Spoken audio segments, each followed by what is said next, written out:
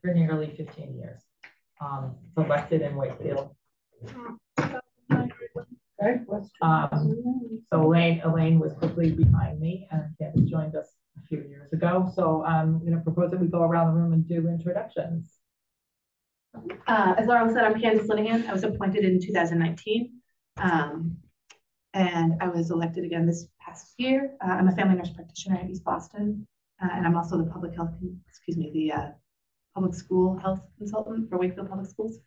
I have 2 kids. I lived in Wakefield for about 5 years. Elaine Silva, retired health director from Everett, was the interim director here for a while, filled in until Anthony's application came in, and I said, that looks good to me. And I've been on the Board of Health now for what, 13, 12 years, right after Laurel. 14 and 7 months. Is it? I can't believe that.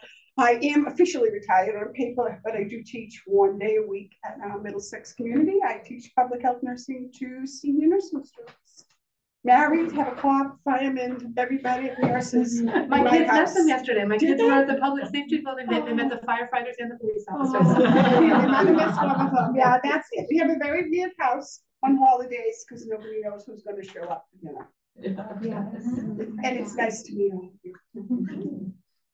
So my name is Lillian Yadgood-Kelly. I'm a registered nurse that sits on the City of Melrose Board of Health. I was appointed 2 years ago, 3 years ago. Due up, I think, for a reappointment. I'm actively still working. I shouldn't be, but I'm an idiot. And so I'm working in Boston on a perioperative surgical services nurse manager, and in quite a busy environment still.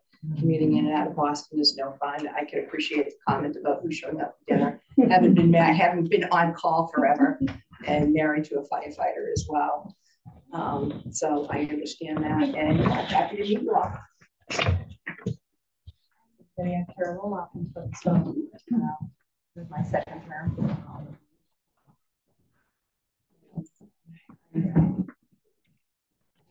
There's a lot of this morning. I'm officially retired too, but I work part-time for the executive office. So training. Director of training for DNH before I retired. And but in Stoneham, I've been involved with the Stoneham Coalition for Safe and Healthy Communities. So I'm the chair of the board of that organization too. So a lot of connections here, a lot of overlap. So it's kind of neat to be on the board and sort of be able to connect a little bit more with policy. And when I'm 13, I think in my 10th year in the Board of Health. I'm a former public health nurse for the town of Stoneham for a number of years. Former professor of Mass College of Pharmacy and School of Nursing, and right now I'm the director of case management for Children's in Boston, where I started my nursing practice 35 years ago. So just completed my doctorate with a focus in public health. That's it. Happy to be here.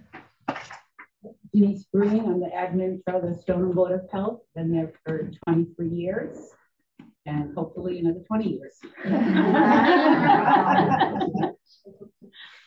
John Scullin, board member for 23 years, retired Stoneham firefighter.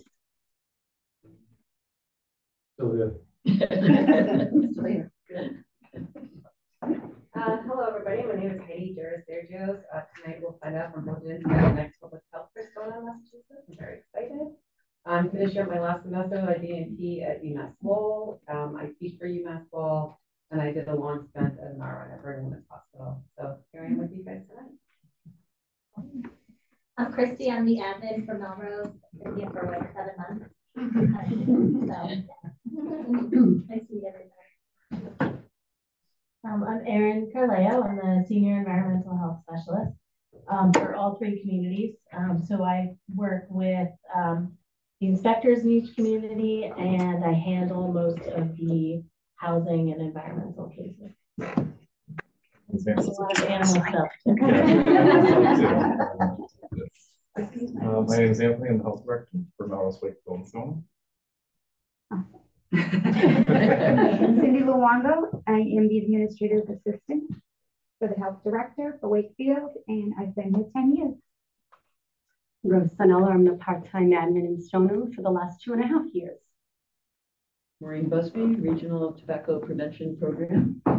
Sandy Brown, I'm the assistant public health nurse for the town of Wakefield, and I've been around for about 1.5 years.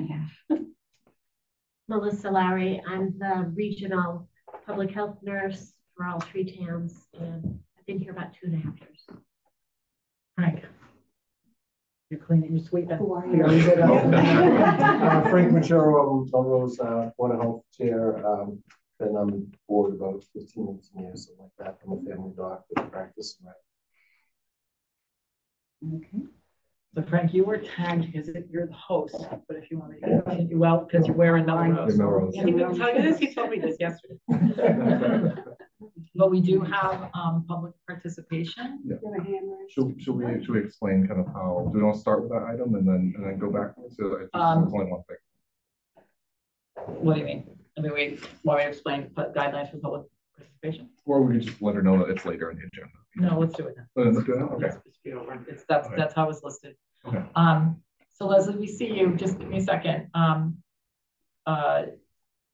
So in Wakefield, I don't know if this, so this is a little interesting because as we're all together, some of us probably have different guidelines, and maybe our next agenda will be what are our guidelines, but we often have public participation in Wakefield meetings before the meeting, kind of as the very first thing in the meeting, and then that's it. There's no give and take.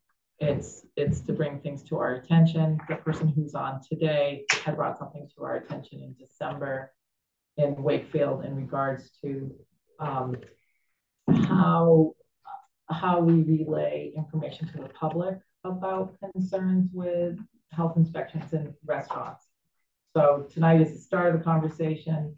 Wakefield will be taking it on in February on our own, but it's certainly applicable to all of us as we kind of try to find a cohesive path in how we do things. Otherwise, we're really going to trip over each other, and we don't want to try that crazy. So, Leslie, you're on.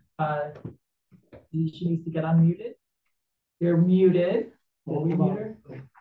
There we go. Okay. Yeah, she's There we gonna go. unmute herself. And Leslie, I'll give you, we can only do about 3 minutes because Yeah, she needs She's to. on- she's you on guys mute her? No, she's Yeah, she needs to unmute herself. yeah, she can, I'm asking her to unmute. No, you're still muted. Go down to her name and undo her. You can only ask, you can't. Yeah, I can't force unmute. Okay. Leslie, do you see your mute button on? Because it's not coming from us. See one, okay. It works. Finally, I think that both of them were on at one point. Okay, hi, I'm Leslie Scott Lyson. I'm a longtime resident of Wakefield, and without going deeply into my background in health, I will simply say that I have done extensive patient advocacy work, both within the autoimmune and cancer communities. So I am a patient. I have been caregivers to patients and such, and I am a patient myself with a very serious disease. And with that, I was very dismayed to find out that a restaurant that I frequented and my family frequented had extremely severe inspection problems and had been closed up. The saddest thing about it is that I found out through Facebook, and people did not know why it was closed up. But then finally the word got out. My concern is that someone like myself, who for years has had to take a very take charge control of my health and my family's health, was not given the information to allow me to do that. I do understand Massachusetts public record law. I do understand these inspection reports are supposed to be part of the public record, but without there being proactive communication about issues, how is the public even to know that they should be delving deeper into the situation at a particular place of employment?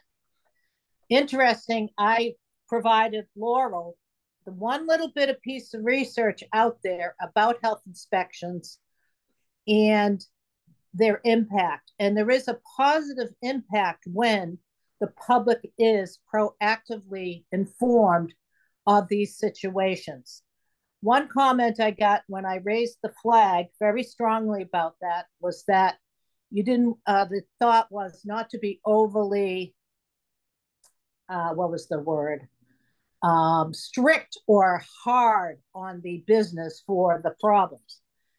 This situation with this business was about as bad as it gets. Under refrigerated food and rodents. Of the two things, I can't find my reports from that inspection for some reason. And I've since requested again to get copies of them, but it's about as brave as it can get. I am very, very up to date on food practices, sanitation. I practice it in my home because of my immune suppression. And I feel extremely strongly that this can be the one discipline that can be truly meaningful for a business. Threats are not, but once something, if there's a possibility of something getting public and it affects their bottom line, they're not going to kick it down the road, like evidently what was happening for many months at the Bamboo House. I was very dismayed to find out that they were checked on 10 or 11 times. And interestingly, I just jumped on the local Facebook group and people still are asking what the status is of that restaurant. So okay. Yeah, and that was just this evening. I know the Wakefield board has copies of my correspondence about the issue. I feel I'm from the point of view of transparency. I practiced communications professionally until I became disabled, and that included healthcare communications. And we should not be protecting a truly bad player, which has been the case. Hey, Leslie, you're at 3 minutes. Can you, yep. Are you almost done? In closing, there was one meal I took home on September 7th, which was shortly before they finally closed, and it tasted off. Lauren asked me, why didn't I report it? Because I wasn't 100% sure. The first taste I took, it didn't taste right, but damn, I wasn't going to take another taste and really get myself sick. So, again, this really needs a long, hard look. Thank you so much, Leslie, for your comments. We're not going to address the issue tonight, but as I've told you, we will be digging into it at the next Wakefield board meeting. We have a pretty heavy agenda. I also want to go forward. We did not introduce the folks who are on Zoom. Is there anybody else who's here for a public comment? These are all staff. So there's staff. So since you're staff, do you want to introduce yourselves? I see Amy. Sure. Hi, everyone. I'm Amy Chiravalati. Sorry. I'm the Prevention and Wellness Coordinator for the town of Wakefield. And Dan. Can you hear me? Just barely. Sorry. My name's Stan Thompson. I'm the health inspector for Wakefield. And who's older? What's your first name? Sorry, you're already here. Listen, you're of course. And then Deanna is not in the room, right? Yeah, Deanna's okay. I don't know if you can hear us, but Deanna's our there she is. Hi, Deanna. Hi, I'm the Shared Services Coordinator for Melrose, Wakefield, Stoneham, Medford, Malden, and Winchester. Okay, awesome. Thank you for joining. Okay, Frank, you ready? Sorry. Yeah, what am I doing? Yeah, well, you're running the agenda.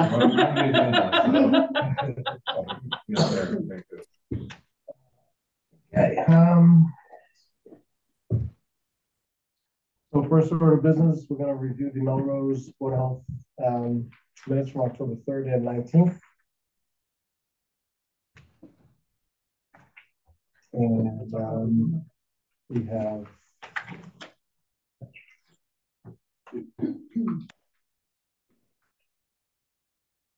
So Lillian was absent for October 3rd, and Carol Ann, our third board member, was not.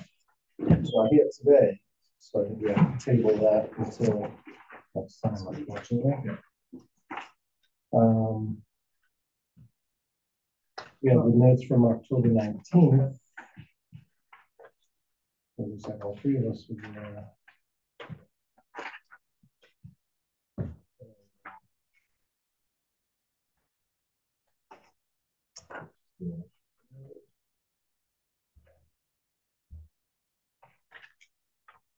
no public hearing. So we have a motion to accept the minutes as written. Motion to accept minutes as written. I will second that. And that passes 2-0-1. There's also in the packet, I guess you'll get the same packet, right? Of a lot of citizen and some industry input regarding nicotine-free generation hearing that was held on October 19th. And so those are there for your review. Next up, we have the Wakefield Board of Health approval of the minutes from November 19th. Okay, all three of us are here. Do I have a motion? I'll make a motion to accept the minutes of the meeting, November 19th.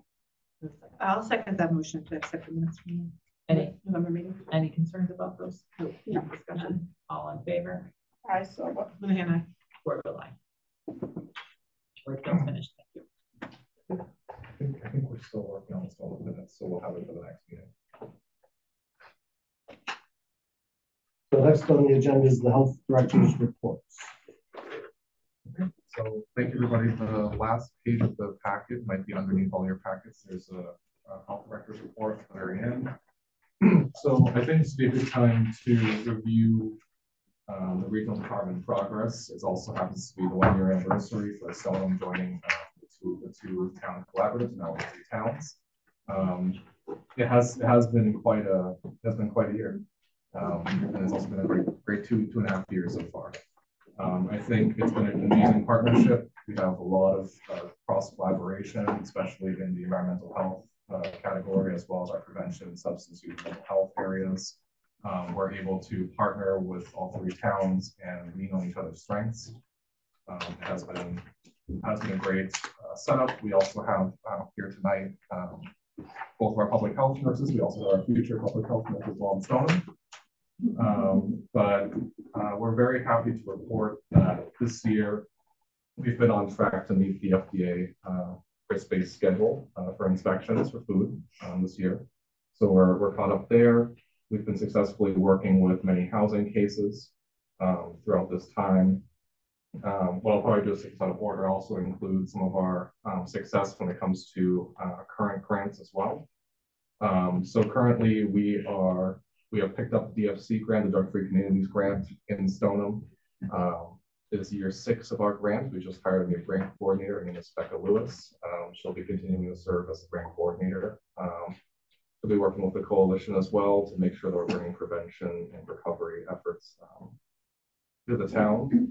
We're very excited to also have the Stop School Violence grants, which is a regional 3-town grant. It was a total of $3 million across 3 years. We were able to hire 1 adjustment counselor for each school district, while also bringing bullying prevention and other initiatives to the schools.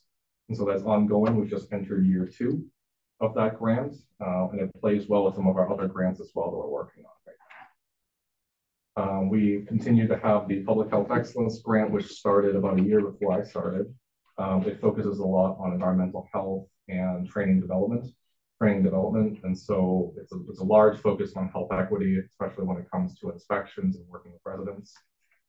There's a lot of training opportunities. We're also looking to bring on a few new positions along with that. Deanna is our newest grant coordinator, but we're also looking to bring on an epidemiologist that will be able to serve the 6 communities grant. Through this grant, we'll also have 2 new health inspector trainees. This program has been very successful in the past in terms of training inspectors. One of them now is Thomas, who is in Stoneham. And the other is Michael, who's filled our spot in Melrose. We're also looking to bring a health communication specialist on board through the PHE grant. This will look at issues such as the one we discussed tonight, how to communicate environmental health efforts successfully, as well as other health, public health concerns. We have just wrapped up the drug-free communities grant in Wakefield after 10 very successful years. Catherine and Amy, who's on tonight, steered us really well through those 10 years, and many of our programs, including Wake Up, which is our substance use prevention coalition in Wakefield, is still ongoing and very strong, brings together a lot of our key players in the schools, as well as community partners. We also have similar partnerships in Stone as well, like Boys and Girls Club and other places. We have drug-free communities grant. We also have successfully applied for both in Wakefield and Melrose and received a smaller grant, Foundations of Alcohol Prevention.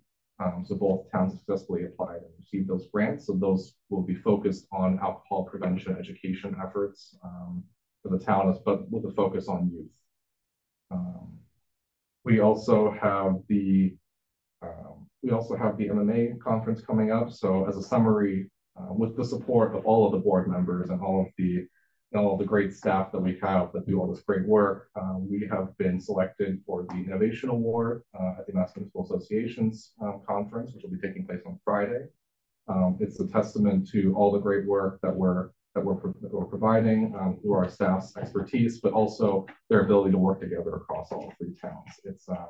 It's not new. We used to be partnered with Reading before my time, Melrose, Wakefield, and Reading. But as part of some of the principles that go along with public health and providing health services to residents, regionalization is an important model, and it's something that we look to bring forth in our work. This might be a good time if we want to move to the public health nurses report. Actually, I gave you only I have it. Okay, so I will present the public health nurses. So as part of this report, from January 1st to December 31st, so all of last calendar year, we were able to organize and recruit volunteers and staff for flu clinics across Melrose, Wakefield, and Stoneham. We vaccinated 530 people between October, since October to date. That's just in Melrose. Just in Melrose.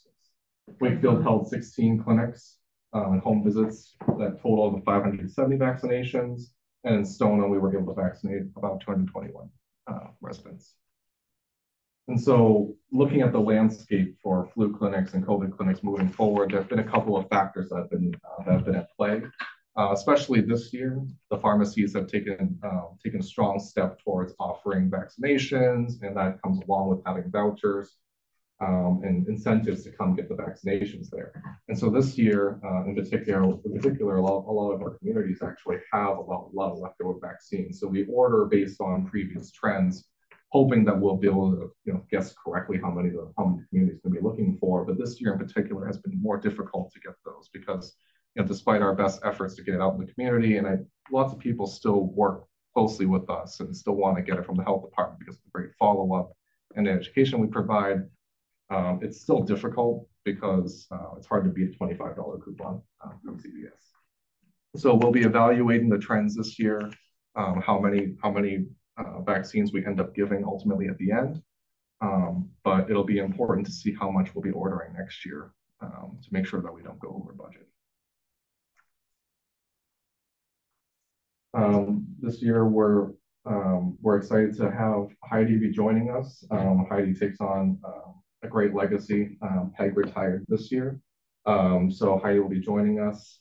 She'll be starting the 22nd of January. She brings great experience, and we're looking to expand a lot on our health education efforts in Stoneham and be able to reach a lot of our senior centers and other populations. We also provided blood pressure screenings at the Milano Senior Center and several Melrose farmers markets. About 7 to 10 blood pressures are taken each session, along with discussions about other important health topics such as diet, exercise, reducing salt intake, and increasing fluids. Wakefield has 2 volunteer nurses who rotate weekly blood pressure screenings for 10 to 13 residents per week. And Stoneham is looking to recruit a nurse. went up to partner with Heidi, our student nurses, to hold blood pressure screenings at the Stoneham Senior Center.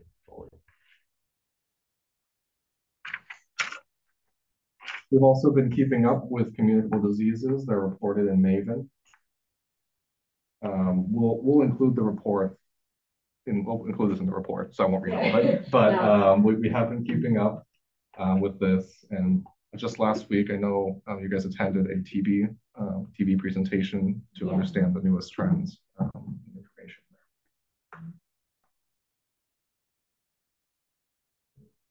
And then another piece that we've been working on diligently this year are increasing our articles on various healthcare topics. And so we're looking at topics of interest, such as this year, we're looking at increased window for ticks and tick-borne diseases as the weather stays warmer for longer. We're looking at potentially longer windows of people getting babesiosis and exposure to Lyme. Moving forward, we're hoping that now we have a full team that will be able to write more of those articles and get more opportunities for engagement with the residents on different health topics. I know we had a successful seminar with dark chocolate benefits in Wakefield, which was held at the Senior Center, which is something that we'd like to kind of provide more widely to all the communities moving forward.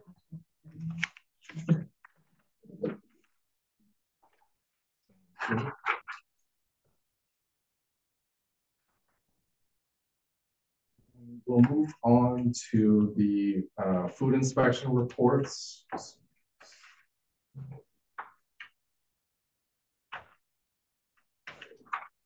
So we'll start with Stoneham. Stoneham is the longest. We have Fusion. We have Fusion. It was a New Year's Eve. We went back for a reinspection today. We're working closely with Fusion to make sure that they follow the recommended guidelines that we provided them. They do improvement. Not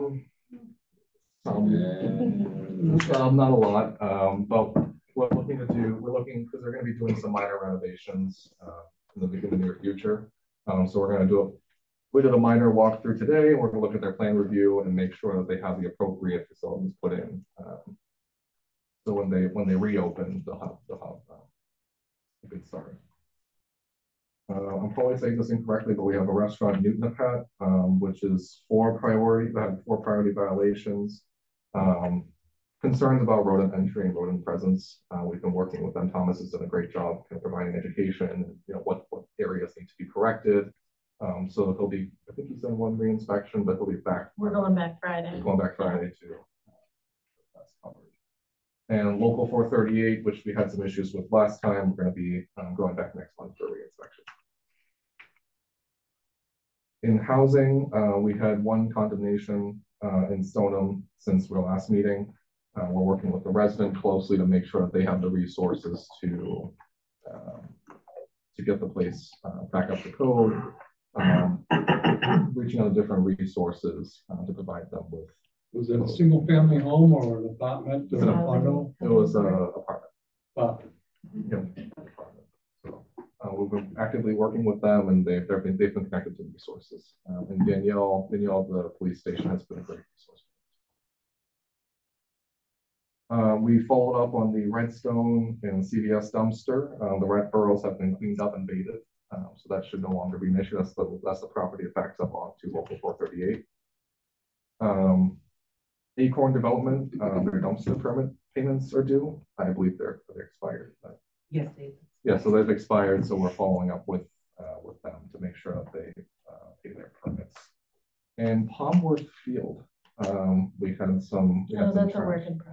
Work in progress. But the snow is covering up like the trash right now anyway. But we're going to have the ACO do surveillance there. Because there's complaints about, people not picking up after that. And then the long-awaited news, LA Fitness has finally been reissued a permit to open their pool. That has been quite a saga since the beginning. It's been about 6 months since their pool was closed down, but they finally resurfaced and everything is good to go. So. And we're looking at an increased number of pools. I believe in Stone was 15, is that right? Yeah, there's a lot of pools in So Stone, yeah. disproportionately speaking, there's like 16 pools in Stoneham compared to 6 in Melrose Public. or 5 public swimming pools. Like 3 in Wakefield. We have like 3 in There's not many. So we had some issues. We did.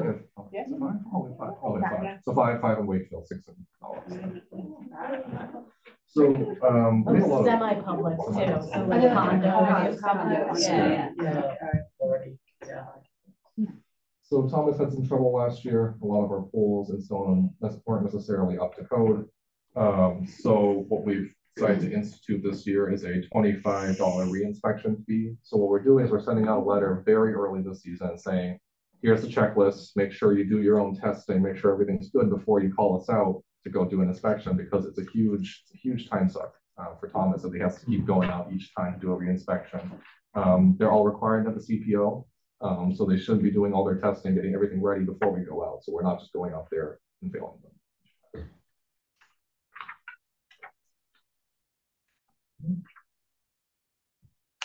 And then we also want to do a review of the migrant family situation. So some of you have heard about this. I sent an email out a while ago, but essentially back on December 9th, we received a call from the Refugee and Immigration Services from Massachusetts Department of Health through them, and they reached out and said that there were 10 families that were in need of shelter on a temporary basis. And so it was a Saturday morning. So we spent most of Saturday getting everybody ready, and we were able to spring into action. Wakefield is the only town of 3 that has a hotel, so they knew who to call. But they called us and they stayed at the 4 Points at Sheridan.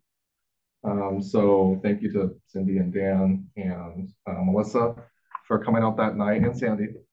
But you guys came out that night to help us get them all into their rooms safely and communicate that we would be working with them throughout their time here in Wakefield.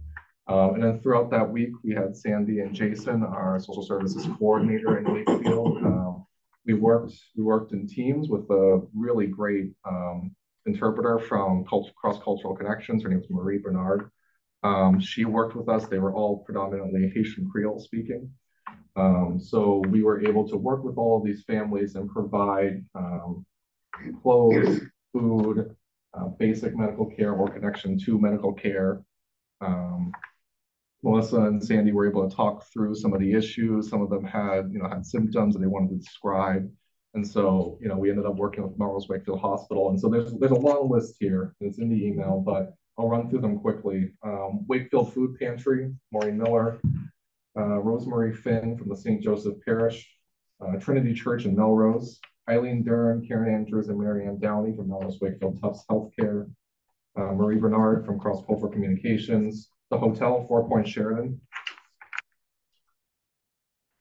Tom Walsh, our Wakefield Emergency Management Director, Karen Burke from the Wakefield Senior Center, and Wake from Wakefield DPW, Frank Brinchero and Candace Linehan, and Melissa, for all of your help. This was a team effort to make sure that these folks felt safe, that they felt like they could tell us that they had issues, and that we could help them any way possible. It's a tough situation. The migrant crisis is not just a local issue; it is a nationwide issue. But the respite that we could provide for the week and a half, basically, was important for these families. A lot of them had young children. A lot of them had traveled many, many miles. And we didn't know, and they didn't know where the next stop would be, but we were able to treat them with humanity, respect, and make sure that their basic needs were met. So thank you again, especially you two, for being consults on the phone. We were able to call you guys and ask for advice. I think too, just to add to that, so it seems, I think the next time we get together, maybe we could, because I see that we have a fabulous nursing presence, but maybe if we do tri-board again, we talk about how many social service aspects of how we've really grown since COVID in that regard, because it's the footwork of the community connections. Catherine Dingra and Jason have done a lot of footwork and just knowing who it was you would call quickly. And I think these relationships have been built over the last decade. So therefore, people were really able to jump in and kind of know how to work with each other. And I've asked Anthony if it might be prudent as a tri-board to even sort of just have a almost, we've done it in the past with the Board of Health. Before I was even on the board, we did a Red Cross sheltering, emergency sheltering tabletop sort of thing. So I think if, you know, under emergency management, because emergency management has really evolved over the past 10 years, because we pulled, you know, Anthony pulled resources fast, but I don't think we're over. And I wonder if we need to kind of put some structure and expectation and even call, you know, even understanding like who's available on certain weekends when this stuff happens. I'd hate to see us get that complicated, but I worry that we might be. I don't want to keep pulling staff on an emergency basis. So that's something that might apply to us going forward. Thank you. So I think again, this is the second time we've had families in Wakefield. We did have some back in July, a much smaller group, but you know this is probably not over. This will probably happen again. So you're right. We should probably we fill out all the ICS forms, make sure that we have a protocol in place. We'll review those moving forward for sure. Before we move on to updates for nicotine-free generation from Maureen, I just wanted to say we are moving kind of into the winter. We're moving to spring soon, so we will be talking about camps very soon. So all the boards will hear about camp inspections moving forward really soon. We have a lot of work this year ahead of us, but we have a full team, and I think after last year we got a good amount of experience, and so I think we're ready to tackle this year. So we'll be having meetings to discuss camp regulations pretty soon. Okay, Maureen, you're up. Okay, so a couple of updates before I mention nicotine-free generation. In the past, I've mentioned the FDA is pursuing a ban on menthol cigarettes. So we banned menthol in Massachusetts, but they're not banned nationwide, and also a ban on flavored cigars. That's on hold right now. The FDA passed it off to the White House, and it's just on hold in the White House. That hasn't been signed. It doesn't affect what we do, but that's where that is. Also, I've mentioned the new non-menthol Newport cigarettes. And so Chelsea was kind of the tip of the spear on this one. Chelsea Board of Health decided to enforce the flavor ban on those Newport non-menthol cigarettes. And 2 stores were fined. There's 2 stores appealed. In September, the appeal was heard by the Chelsea Board of Health. The Board of Health upheld the violations, and the tobacco industry or whoever had 90 days to decide to appeal that.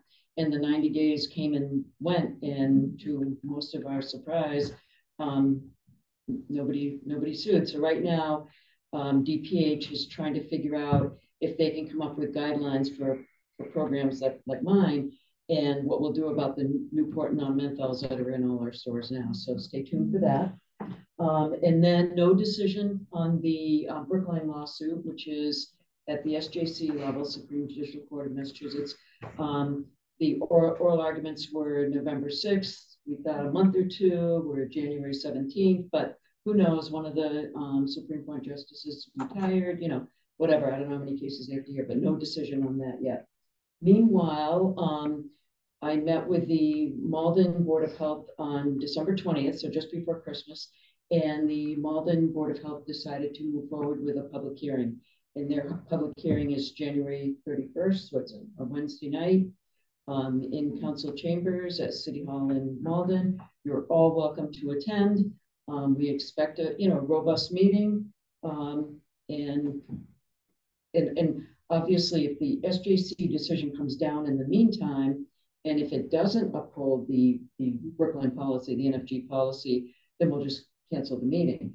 If it upholds the NFG policy, then we've got the momentum. The meeting is scheduled and we'll go forward. But if we don't hear anything, we go forward with the public hearing, and then we'll just be ready like all of these towns who have already done a public hearing.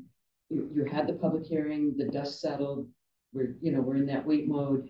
So and then the next community that I'll probably work with will be Medford. I've already done a presentation to Medford, but in terms of public hearing, probably Medford, then, you know, maybe Winchester, then Reading, or Reading, then Winchester, but just keep moving through the region so that we're all, you know, we're teed up and ready to go, assuming that the SJC decision is in favor of the Brookline, you know, the Brookline policy. And that's it. Any questions? Great, thank you. Thank you.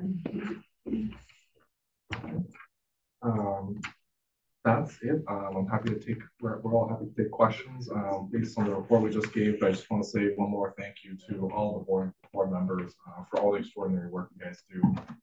You guys are all volunteers. I'm very cognizant of that.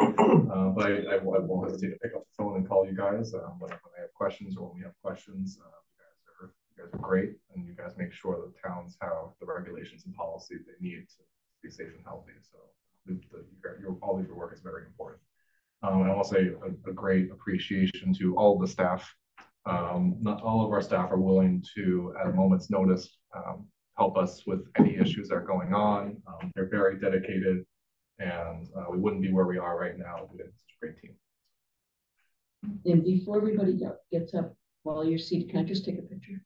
So, you know, we're trying to do more social media and let people know where we are, what we're up to, and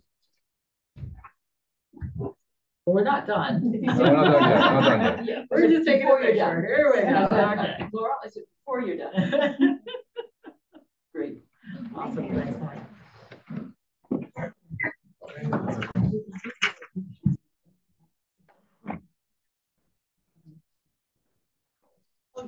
Oh, yeah. And he was okay. He was okay.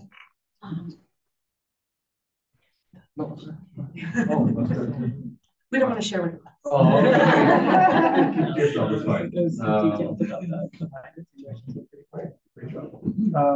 Stone Public Health Nurse, is that not? Is that the thing? Yes, well, it's not on the agenda, it's not on my report, but we sort of did it already. But Heidi, would you like to give us a little bit of an intro? Oh, speak more. Hi. So, very excited to be entering a corner in my career. Before making the decision, as I said before, I started, I've been a nurse for 15 years now. I started off at Spalding Rehab in Boston, moved over to Brigham, long stint in medicine and cardiac medicine, which are both of my passion. And then COVID kind of like messed up everybody's lives. So I have to be the stay-home person for the kids for childcare reasons. My husband is a clinical pharmacist in Boston, so he did his work. And then in the midst, I thought, hey, it's a great idea to go back to school and get my doctorate. It's awesome. Yeah. And that's my COVID project. And it was great when things were like slowed down, but man, when life and activity picked up, it was been very challenging. But it's my last semester. My focus has been antibiotic stewardship in the clinical setting. I'm excited in the future maybe bring in the community setting. And I'm Amber Down, an inpatient nurse. I've seen a lot, done a lot. I still hear a lot at night. And public health is preventative health, and I would love to contribute to that.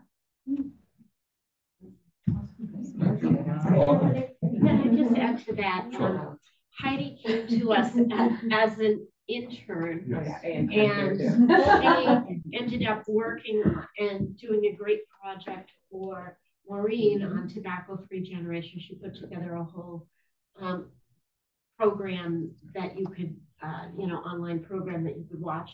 And she helped me out with some of the hearing and vision screening.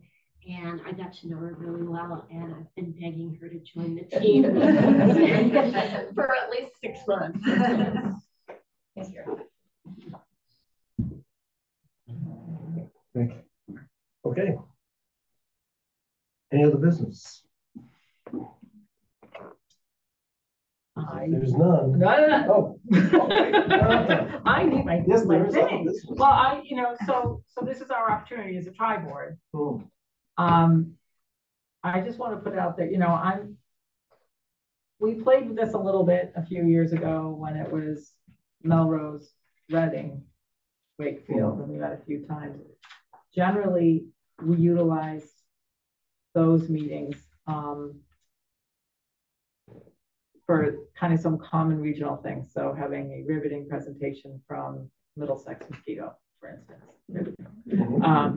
But you know, things that are somewhat specialized apply to all our 3 communities. But I'm trying to figure out and whether anyone has put any thought to what do boards do when we regionalize.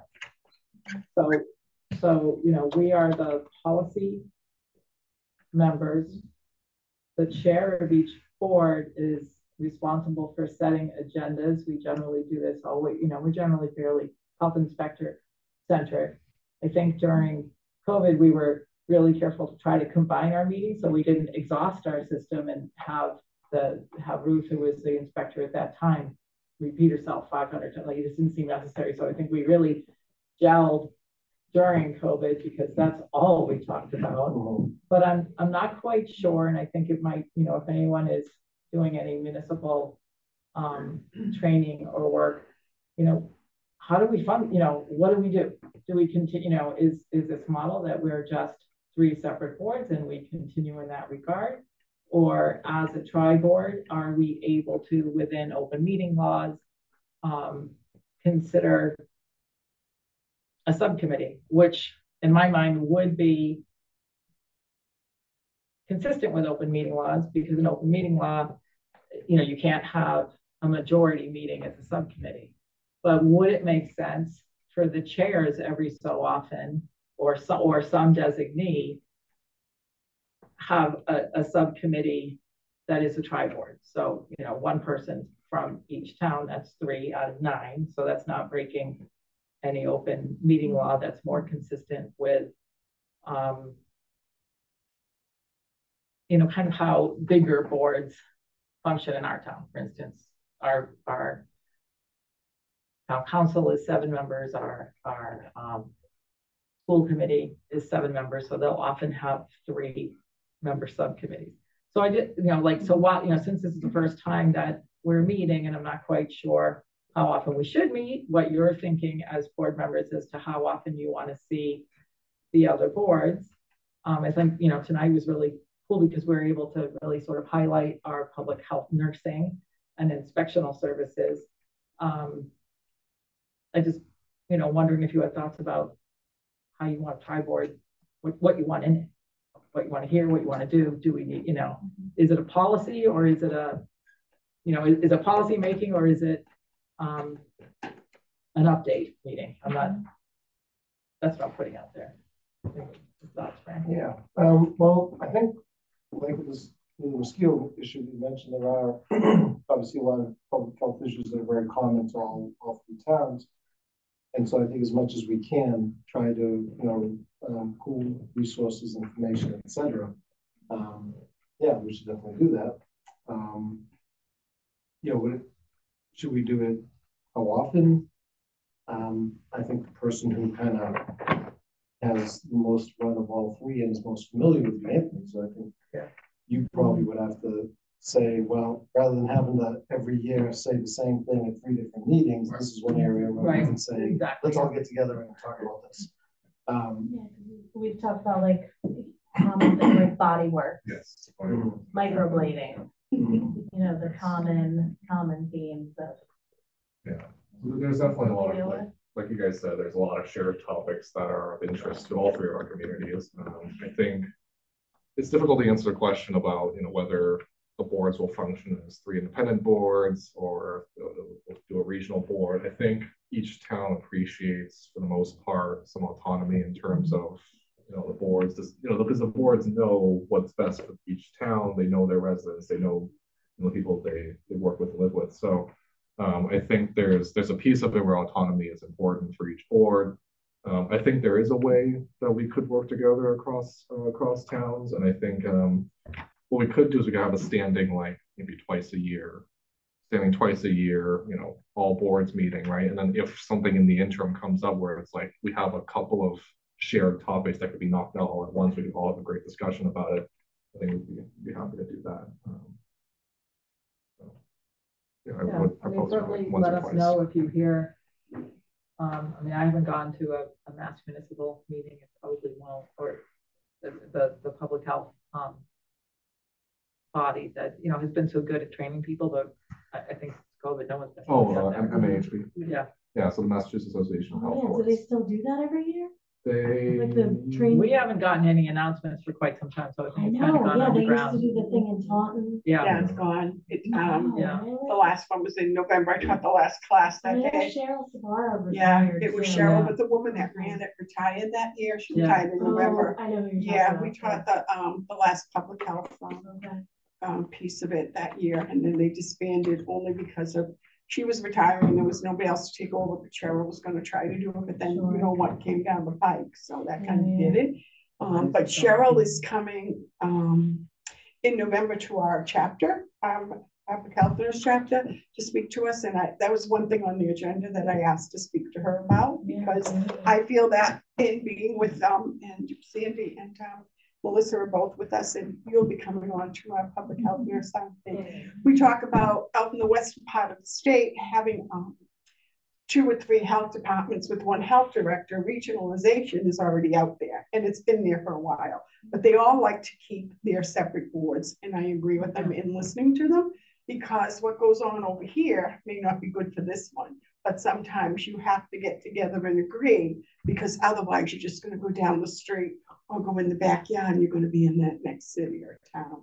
And regionalization is going to be the thing. I'm sorry, it's coming down the pipe even more. And now, as we know, there's talk coming down to do the qualifications and certifications of all health departments. DPH is working on that, and one of the big ones will be us now, public health nurses, what the qualification will be for us and what our jobs will be. So this is going to be a big thing. We're hoping that every city and town has a full-time public health nurse. That's my goal. I've already spoken on that, but it's coming down the line, and they're not only looking at us for nursing to do qualifications. They're going to take health departments, and this is going for legislature.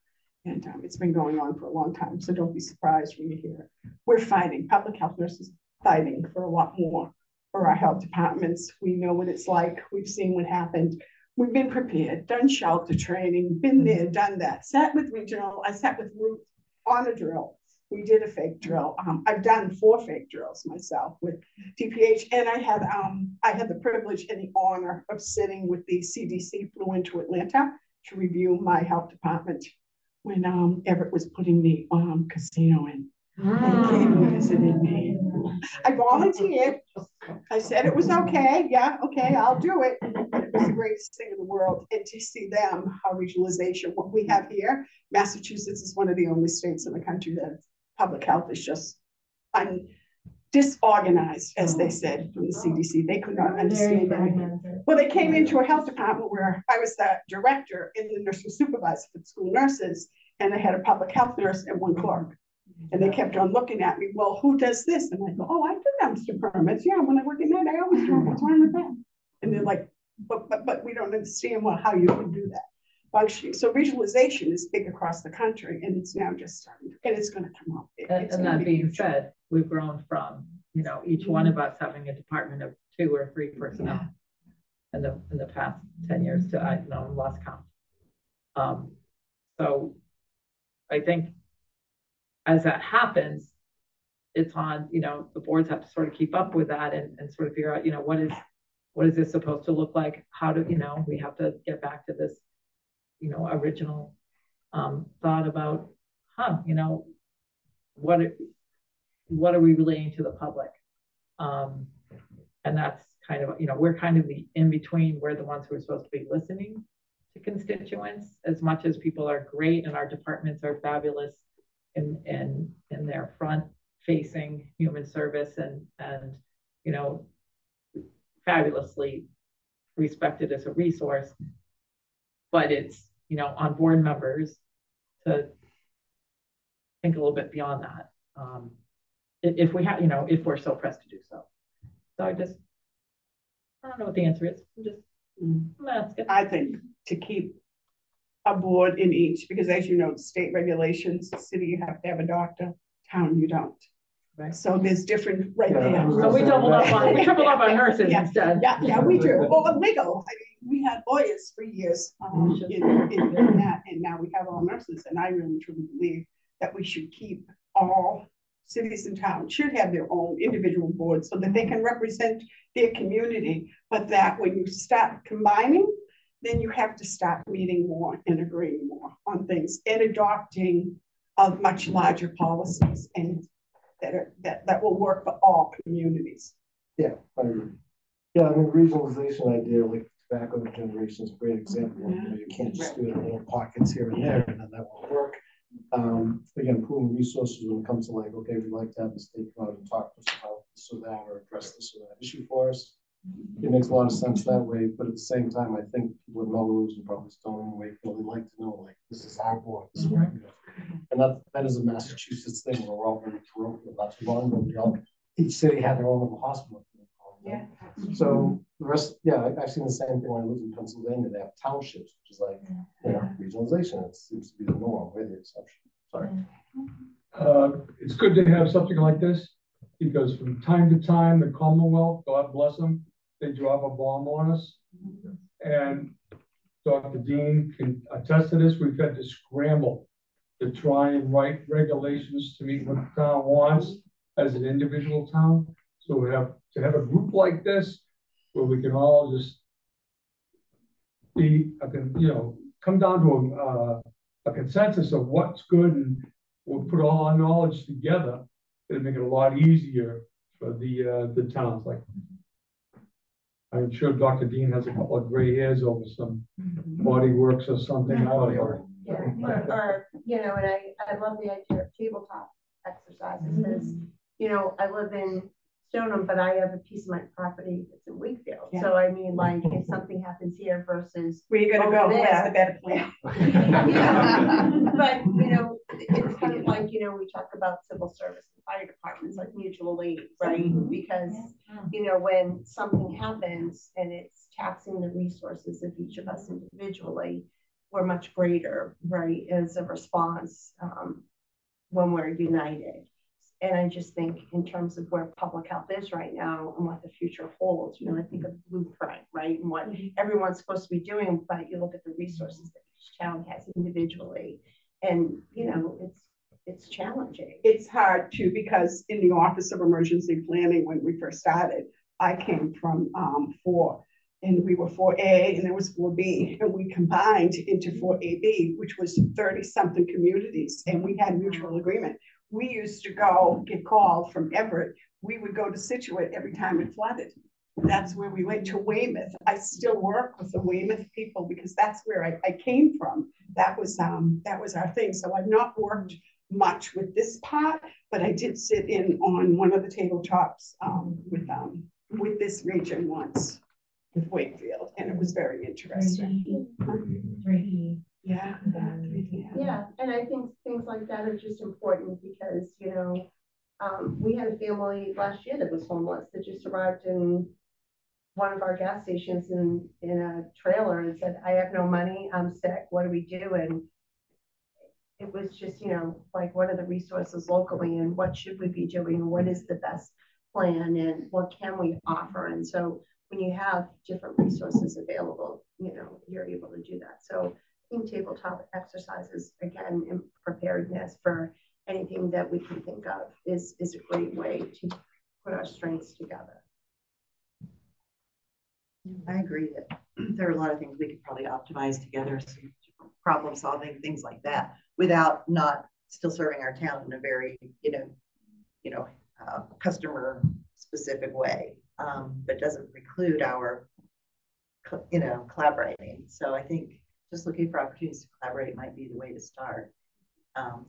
Just little things like we have now just a brand new resource in our town, Lola's Closet, where anytime somebody needs something, we sort of go to action, and within 2 or 3 days, we have like baby clothes and diapers and whatever. So something like that, we'd like for other towns to know about that, because you probably have something that you could put into action. If we had any touch, just think by knowing each other and knowing what the resources are, those are just some obvious benefits too, in addition to like writing regulations that we are all going to pretty much agree on, rather than all separately writing them, right? So efficiencies and problem-solving opportunities. but yeah, separate boards and separate sort of like as far as the town knows, you know, we're here for them and all of that. Yeah. So I think it's interesting. I think that's exactly right.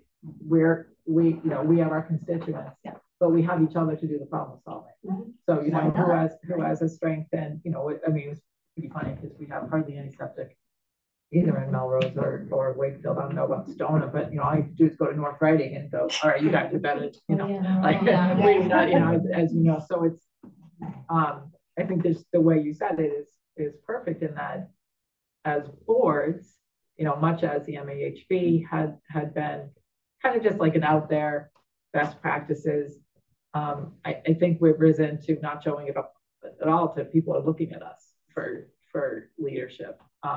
And sometimes we make it up, sometimes, you know, but using our best resources, and the offering of resources has really evolved. Reading used to have an emergency director who was able to kind of go between police, fire, health, and water and energy. And that, you know, so jobs just keep sort of changing and evolving. And I think we could be each other's resource in that regard. And we also too, like as with the inspectors, whenever we have something new that comes up that I'm like, oh, you know, Michael and Thomas have only been here a year, they probably don't know about this. I'll make sure to like send it out to the group. Like we had our first beaver issue last week in Wakefield, and Dan was like, "This phone call can't be for us." 5 years. And I'm like, "Oh, it's for us. Yeah, it's us." So, and it's something that probably isn't an issue in Melrose, maybe Stoneham once in a while, but yeah, there's a beaver issue. So, yeah, very much Board of Health. I know you will. Don't ask about the beaver. You don't want to know what this is.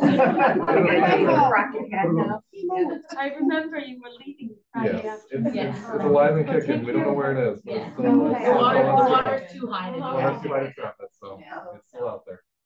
So I'm wondering what happened in the last 5 years, because I switched over from emergency management. My master's is in healthcare emergency management. And I sat on the region committee and worked with all those people and did all those drills up in every hospital in the state drilling. And we were part of the ChemPAC planning, and all the policy and procedure development, the decontam and mass sheltering and all that stuff came from the group I was with. And it was a relatively large group. So yeah, we divided up in regions, and within those regions, when we did a drill with the hospitals, everybody was invited, the mayors, the aldermen and selectmen of the towns, the boards of health. The expectation was that they show up at the table for those drills. And they pretty much did. Actually, Melrose was the crowning glory because they had Ed.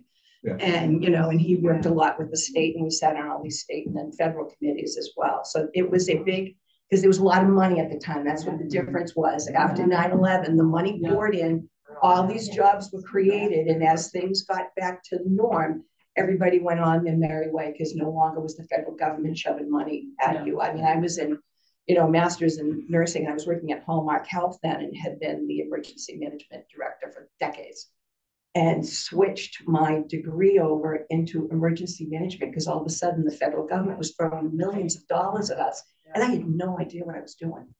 You know, but yet I had to report out to DPH all the time. They sent down these rules: we're giving you this money, and this is what we want you to do with it, but you have to figure out how to develop it.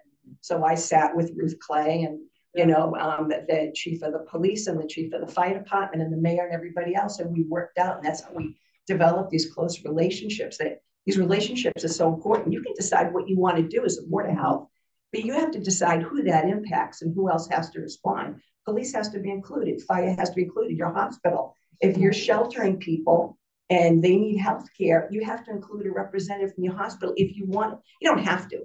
But if you want it to work like clockwork, which we had it running like that for a very long time, people were envious of our community because we had the cooperation of everybody we knew. But I went to high school with the chief of police, and I'm married to the emergency management director. And you know, we had all these little private relationships. So when we needed something, I remember when, you know, the funny story is they had at Nye Road at Costco's or something one day, and 10 o'clock in the morning, a phone call comes in. He goes, Ed, they blew a main water line out at the end, where we get our water from, where the heck what? And he goes, I'm looking at a, 10-foot hole and it's blowing water all over the place. You guys are gonna have your water shut off and they're gonna make an announcement on the 12 o'clock news. Now this is 10 o'clock. Ed looks at me and he goes, uh-oh. And he goes, how much potable water does the hospital have? And I said, I don't know. So we're both in Costco's and we're both on the phone, running back and forth saying we're gonna lose our water, this and that. So I initiated our materials management. We got our shipment from Belmont Springs, made all these arrangements ahead of time that nobody knew about yet because it hadn't been out on the news. But just through our private connections, I called Ruth, we called everybody, Public Works and everything. She took care of what we had to do. And now I'm sitting at my son's soccer game out in the field at the high school. And we see the Belmont Springs truck run by with everybody in there rationing water. I look at it and I'm like, yeah. So we had everything done. So that's the short story about your community connections and making sure that you include everybody. And some people blow you off. I mean, some of these drills, people didn't bother to show up until something really happened and then they needed you. And so I'm wondering why we had all those reps. Part of it is because the job roles did change. They did. But the other thing is the regionalization got a little bit more wiggy. And, I sat with, we always met in Wakefield. Up at their public service building there with police and fire and EMS and a bunch of other businesses as well were there at the table. We had a great group. Yeah. You see, you meet up at the we in LAPC. Yeah, so that was us, Mystic Region, LAPC. So I sat on that, and there was a bunch of other things. So I'm not quite sure what the difference is now or where they lost it. But for a while there, it was humming like a well-oiled machine. It was and those policies still exist. It does. And what was the greatest thing about those meetings was, I used to love it. I come in from Everett and I'd sit with all the Wakefield people and, we'd chat and you'd find out. But I think a lot what happened was the money and the funding. And when they started putting the emergency management, it put a strain on, do you remember Rick Tussin from Winchester? Yeah. Yeah. They did tremendous, but what you learned was not only your emergency isn't just a health emergency. It might just be a fire. It could be that chemical. Everybody. And all of a sudden you're going, oh my God, I didn't think about that chemical. Like we had to take a fire. Exactly. When everything caught on fire that time. And that was chemical. That was people out of houses. And it was ridiculous. And if you don't remember that, but when all that, and then when COVID came in, they pulled everything back and they pulled the resources the wrong way. And they're not coming back the right way. Yeah. And I think what it is, and I think because this is the opportunity for DPH to push their regionalization. And I hope that if they do that they do start to find the funding again and give it to these regional health departments like us right away and let us get our thing up, because I think we have. Well, are they doing a regional tabletop drills anymore though? Because you guys should be. No more. God, those were so hard to do. They were fun. They were fun. They actually had a discussion at the last. They want to go back. RAPC. Yeah, then I do the LSAC meetings, and we're basically trying to figure out, because COVID happened and the plans were thrown out the window. And that's like what we're trying to go back on, like doing, like reviewing all the after action reports to see like where we're gonna go from here.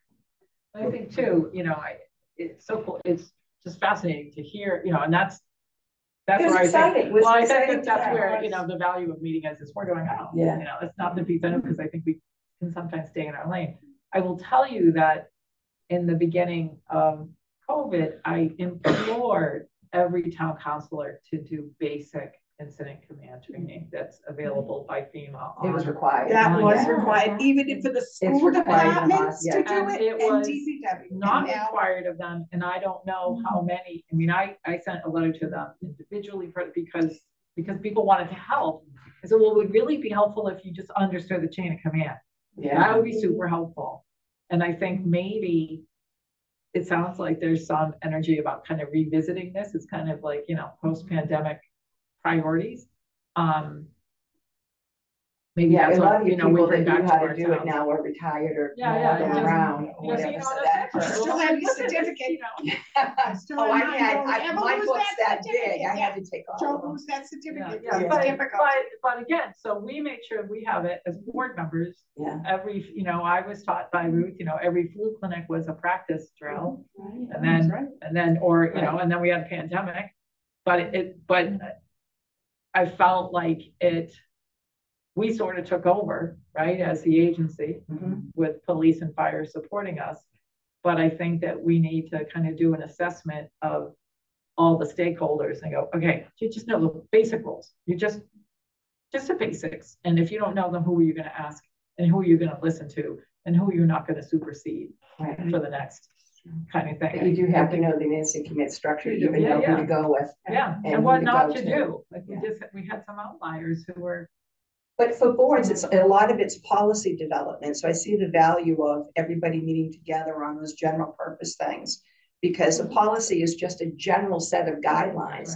And it's up to each of you as individual board members to take that big back and figure out what makes us different in Wakefield, what makes us different in Stonium. And then you add that as an addendum. You know, this is what we're going to do, but for here, or if you have this, you branch down to what you define the differences. But the global policy itself, the tenets of that are still universal.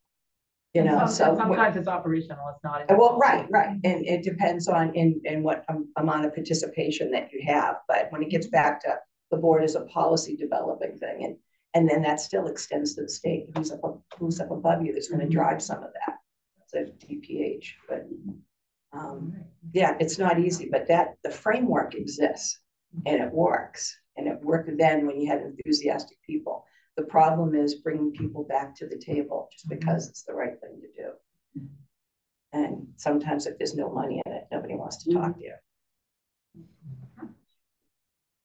Anyway, that's my piece. Sorry, because this brings me back down to everything that I did for decades, and then all of a sudden it's like, what happened? We had a great thing going. Deciding what the priorities are. But as a group, and if you're willing to work together, you're very influential. You've got friends in your town, you know who to go to. You have private relationships. You don't need the people outside of you, really. You just need your own tribe, and you could probably set the model for the state all over again. Is there anything else? Okay, I know I said thank you a lot tonight, but I want to say a special thank you to Denise, Rose, Christy, Cindy. Our admins work extremely hard. You guys are jack of all trades. You guys get all sorts of questions all the time. You have to be an expert in basically everything. So you guys interface with the public, make sure that everything is taken care of at the end of the day. So thank you guys again for all of your hard work.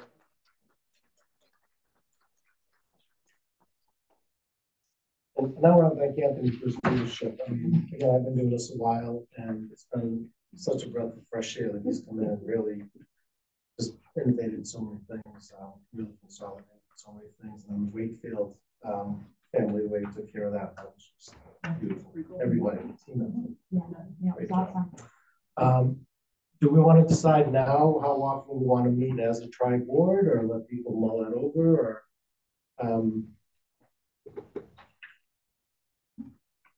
and also, like I said, you would be the one, I think, to say, here's some, common issues to everybody, and let's have that the agenda be the next meeting. Probably more than a few months, because we can talk about camps and pools opening. Yeah, it would be a bad idea this month, yeah.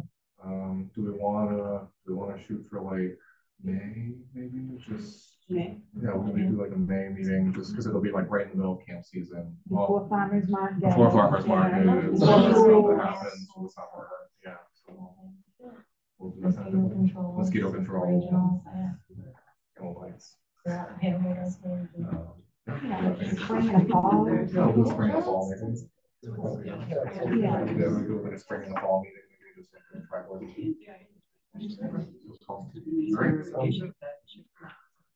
All right.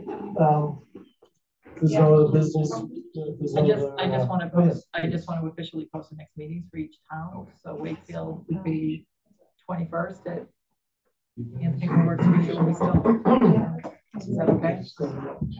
You want Ash Wednesday, or do you want the third? The third is our usual.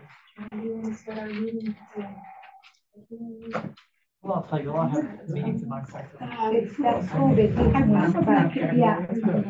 February. I can probably find I'll a just bring them with me. It should be fine. You want to zoom in?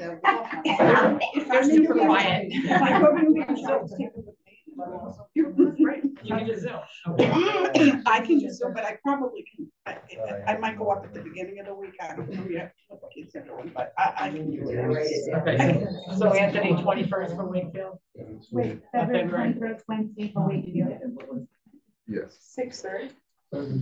I have yet to hear from town manager Mayo about allowing space. I have a few things. He's got like, yeah, third week of February. No, that's all right.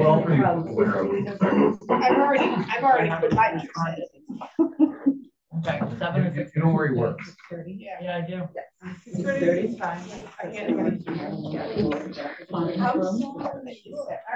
Yeah, there used to be seven. There used to be seven. Wakefield, Yeah, Wakefield, I'll make a motion to adjourn. I'm a second.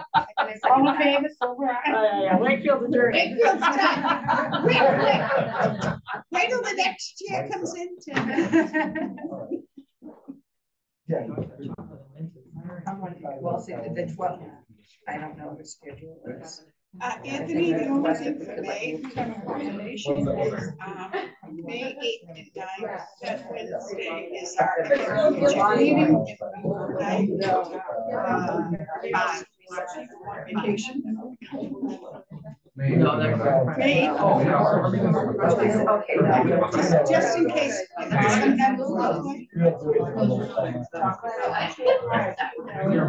Yeah.